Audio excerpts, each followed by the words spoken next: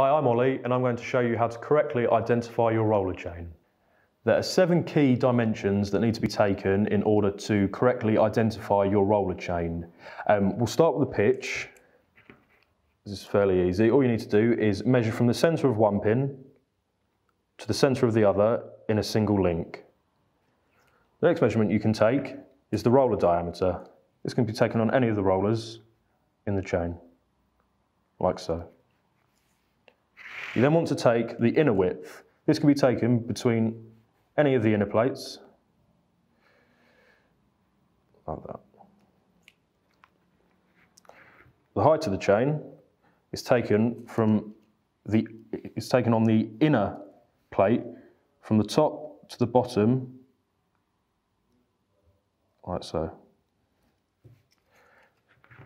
Thickness of the roller chain is to be taken on the outer link, like that. And the pin diameter can be taken at the end of the chain on the spare hole, like so, or if that's not accessible, on any of the rivet pins.